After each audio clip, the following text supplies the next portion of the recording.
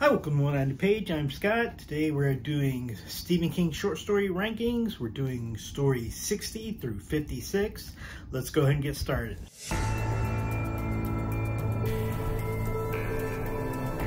I talked previously about we've gone past the really awful ones, Man with a Belly, and we're to the mediocre to decent or good with a flaw.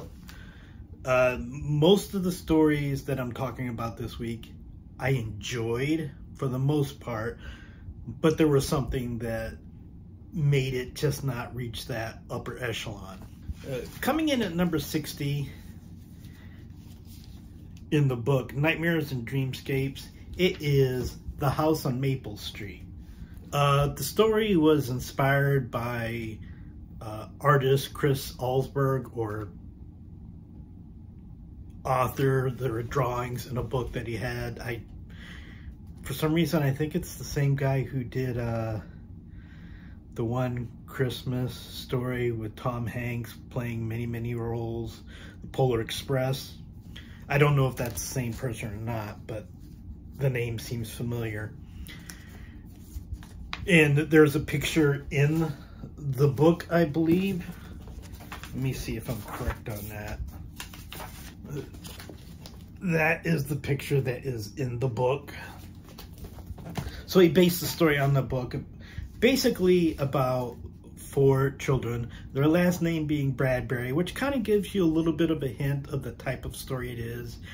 It's very much a wish fulfillment story that harkens back to some of the most purple prose type of stories that Ray Bradbury used to write.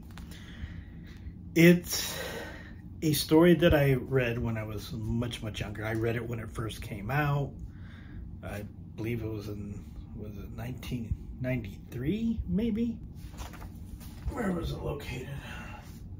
Yeah, okay, it was 93. Basically, these children have an awful stepfather, and one of them comes up a way to get rid of them that has to do with the picture. Like I said, it's very much wish fulfillment kind of thing. It's a nice enough story, but don't think it really has a lot of substance to it. Story number 59 is not in a book. It is in a book. I just no longer have that book. I used to have this book. I don't know why I no longer have it. But the story is The Reploids, which was published in the book Night Visions 5. It had 3 stories by Stephen King. The other ones, can't remember what both of them. I know one of them is Dedication, which is collected in the book. I can't remember what the other one was. And then 3 stories by Dan Simmons and 3 stories by George R.R. Martin. I definitely read the Dan Simmons one because I remember Vanny Fucci is alive and well and living in hell, I believe, which is probably my favorite Dan Simmons story. I don't recall any of the stories I read by George R.R. Martin, or if I actually read them. They didn't leave an impression if I did read them, because I knew nothing about George R.R. Martin until, you know, Game of Thrones. So, but The Reploids is basically about a man who shows up on stage on the Johnny Carson show, back when there was a Johnny Carson show, and he's the host, except he's a little bit different than Johnny Carson, and basically some type of like universe jump where something out of a different universe, alternate universe, shows up. I have to be honest that when I first read it, really liked the story a lot. Again, this is an older story. I read it pretty much when it first came out. I was younger then. I've had more experience with stories in total, with alternate universe stories, different timeline stories, like that. Parallel universe, multiverse. This story is fine. There's absolutely no real ending. I've talked before, lots of people talk about King's endings when it comes to novels, which generally I don't have an issue with. But I do think that it does apply often to his short stories where the ending isn't great, or more likely, there's just really not an ending. It's like hearing a song rather than having an ending that makes sense, or a fade out is just like mid-verse cut off and you're just like, what happened?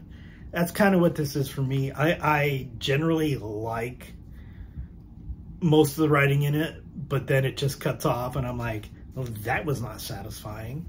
Short story number 58 is Word Processor of the Gods, published in Skeleton Crew. It was first published in Playboy magazine in 1983. It is about a man who receives a word processor. This is back in the 80s when word processors are not what we know now, not simply a program that you have on your computer. I believe in his notes, King talks about the word processor he has that was a Wang, and jokes to be made about that. But a man receives a word processor from his late nephew. Of course, he has his own horrible wife and his own horrible child, and he types things into the word processor and they become reality.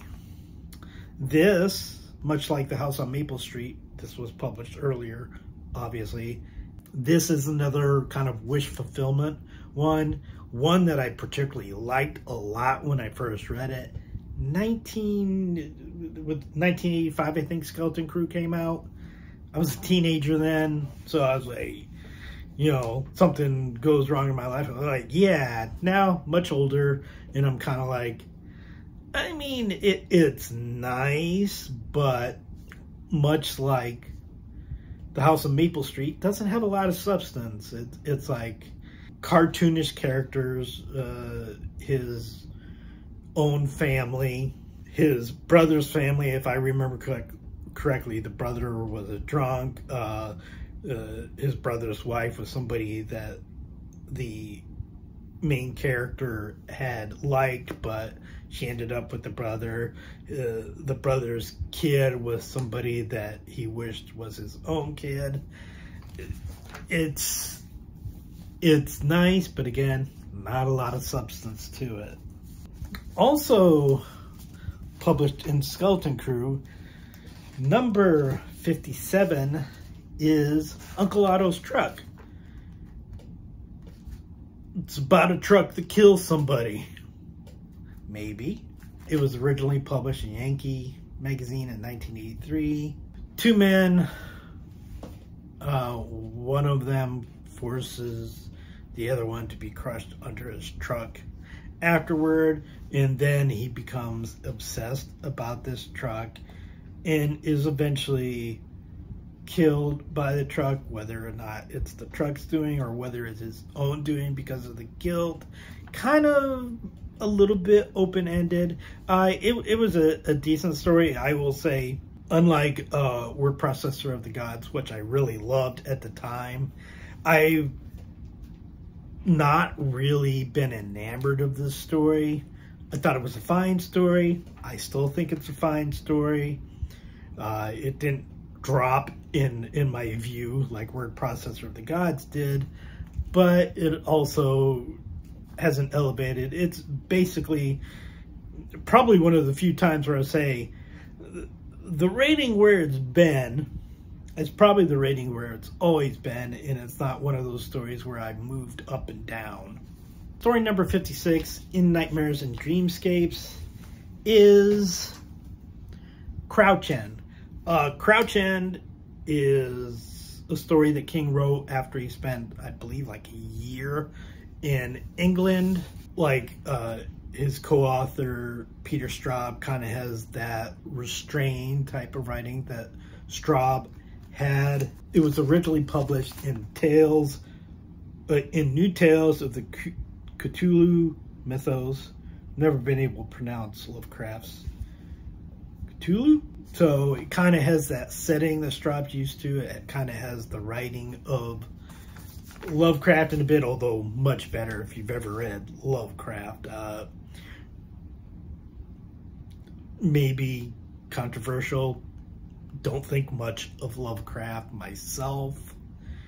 I have not read everything Lovecraft has written. I have tried to read many things he's written, and quite frankly, I get bored. So he does kind of have the mythology, but in a much better form, about people who disappear in a certain part of England, and a police officer investigating it. And then it's another story, a little bit open-ended. It's like, what happened? Well, don't really know, man. You know, mystery and stuff. Spooky. Great atmosphere to the story. But if you're looking for an ending, not particularly type of ending I'm looking for in a story, but a decent story. That is stories 60 through 56. We are past the halfway mark. We're getting close to the top 50, which I broke these up into quarters, technically quarters. I say quarters, but in the first quarter, the top stories, there were 19 stories. In the second, there was 30 stories. In the third quarter, there was like 30 something. In the fourth, there were 30 something. So it's not an even split that I have between them. But I would say pretty much the top 50 are definitely, these are good stories. Some of these are good stories. It just had issues. One, wish fulfillment stuff. It's kind of like lack substance, or King and his short story endings. Not novel endings. Generally like novel endings, although I know people who don't. But short story, he does have issues with endings. If some of these stories had better endings, they probably would have been higher up. So until next time, please like and subscribe, leave a comment.